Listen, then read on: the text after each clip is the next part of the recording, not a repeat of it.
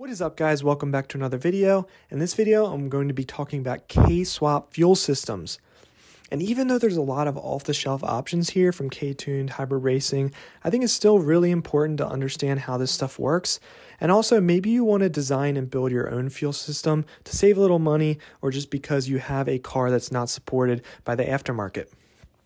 Now, if you've been researching K-swap fuel systems, K-swaps in general, or you're new to the whole thing, one thing that's definitely true about the K-swap world is fuel systems are a hot topic. And that's mainly because a lot of the cars we want to swap our K-series engines into are not returnless systems.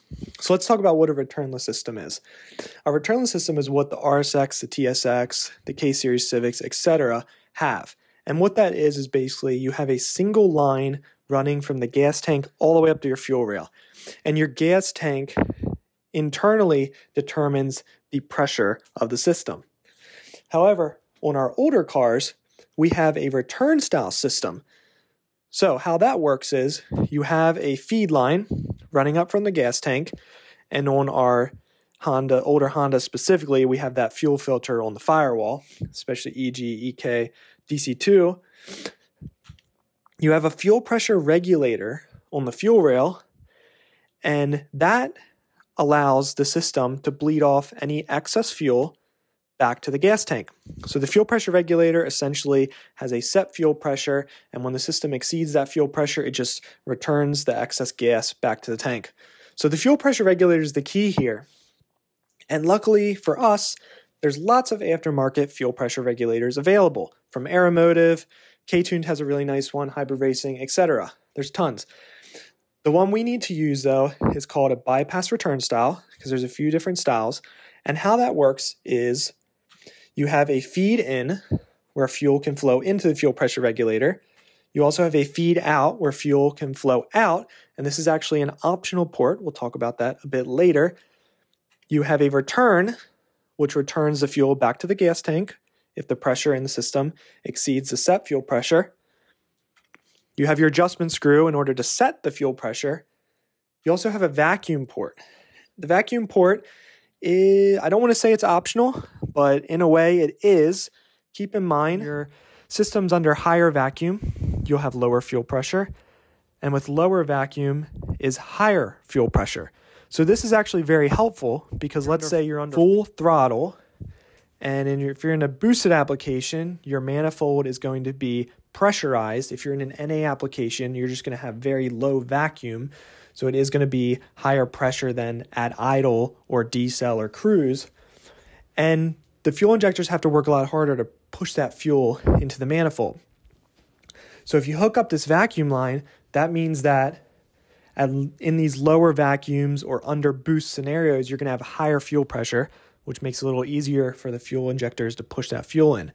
Now, another solution is, let's say you don't hook this vacuum line up, your tuner can just add some extra fuel when the engine's under load to overcome the fuel pressure not increasing. So keep in mind, there's not really a downside to hooking this up. On a lot of just lower power NA setups, it's not really necessary. You can overcome it easily in the tune, but under high horsepower boosted applications, usually you'll want to hook this up. Lastly, there's usually a port on the front of most fuel pressure regulators to hook up a fuel pressure gauge, which is usually completely optional. And that's a fuel pressure regulator. There's a lot of options on this little thing, but in the end, it's a pretty simple system. Hopefully this simplifies it a little bit for you guys. So let's talk about how we can incorporate this fuel pressure regulator into our K-swap car in order to use the factory K-series fuel rail. So here's our first setup. This is kind of like a budget setup. We have the K-series fuel rail, and we're using the K-series in a factory return style system. So this will be an EG, EK, DC2. So let's say you swap a K24, K20 into your older Honda, EG, EK, DC2, CRX, etc. And that's a return style system. So you can introduce an aftermarket fuel pressure regulator in order to bleed off the excess fuel, return it to the gas tank. And you can even utilize your stock filter on the firewall. So you would have a line running from the filter to the fuel pressure regulator. You would have the line running from the fuel pressure regulator to the fuel rail, and then you can use the return line on the fuel pressure regulator to feed it back to the gas tank. This is also how the K-Tune center feed fuel system works. Specifically, that's what I put on my Civic. It's very similar, except for it uses the aftermarket K-Tune fuel rail and an aftermarket filter just to kind of clean up the whole system and provide more of a tucked look. Now, keep in mind, there are some downsides to this setup. Mainly because the fuel pressure regulator is before the fuel rail. So as you can see, the fuel pressure regulator is going to fill up your fuel rail with fuel if the fuel rail does not have enough pressure in it. So basically, let's say you have your fuel pressure set to 50 psi. That's what K-Tune recommends as like base for a K-swap. You have it set to 50 psi, your fuel rail is empty, so the fuel pressure regulator is going to fill it up until it reaches 50 psi. So let's say it's filled up. Then your injectors fire, your fuel rail is now empty. So the fuel pressure regulator has to fill it back up when it detects the pressure drop. So this is a little inefficient because the fuel rail isn't always full, and there's a limitation to this setup. At about 300 horsepower, this starts to become an issue. That's at least what K-Tune recommends on their site. I'm sure there might be some people who have pushed it further. You know, there's always that guy who pushed it to 400, 500 horsepower. But let's just say that this is not the most efficient setup, but it is fine for a mostly stock engine and low-powered builds. The most efficient setup is this. You have the feed line running straight to your fuel rail.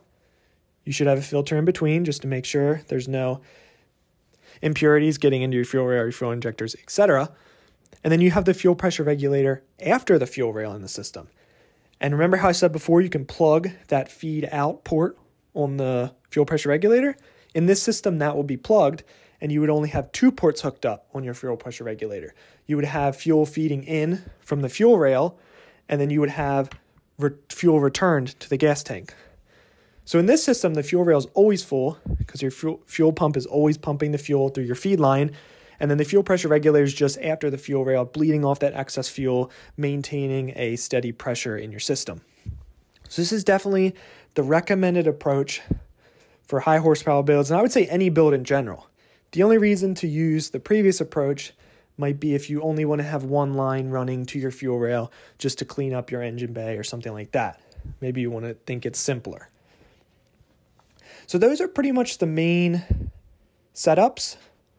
There might be some other ways to do things, but those are pretty much the main setups you would see on these K-swap cars. Now there's some other considerations.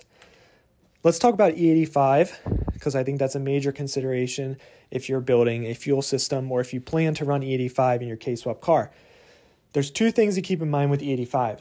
One, you're going to need 30 to 40% more fuel with E85. That means bigger injectors, bigger, more powerful fuel pump, and possibly even bigger lines. So the stock Civic feed line is 5/16. You might need to have 3/8 or even bigger with E85 if you have a really high horsepower build. Here's a quick diagram from Summit where they explain based on horsepower what your feed line should be. And as you increase your feed line, you should probably increase your return line. Your return line obviously doesn't have to be as big as the feed. For example, if you have a -6 AN feed, you probably only need a -4 AN return because it's not as pressurized. The other consideration, E85 is more corrosive. So some people say that they've gotten away with running E85 with their factory rubber lines or with rubber lines in general. Other people say it doesn't work. I'm sure there's all types of arguments on the internet about that, but one thing is certain, that E85 is more corrosive.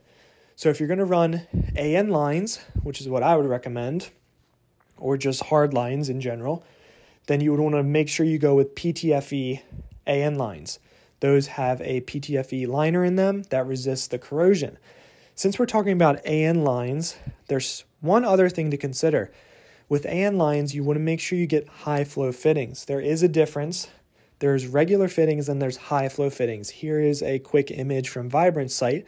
As you can see, they have the high flow fittings listed, and there's also a visible difference between high flow and regular fittings. The high flow is obviously more bulky to flow the extra fuel. And that's it. Hopefully this was helpful. I hope it simplified the fuel system talk. Hopefully it's helped understand fuel pressure regulators, all that stuff. And next week, I'm going to continue the fuel system talk, and I want to do full parts lists for a few of these setups that I explained today and provide spreadsheets, all that stuff. So if you're interested in building your own fuel system, stay tuned for that. Subscribe to the channel, and let me know if this was helpful down in the comments. See you guys later.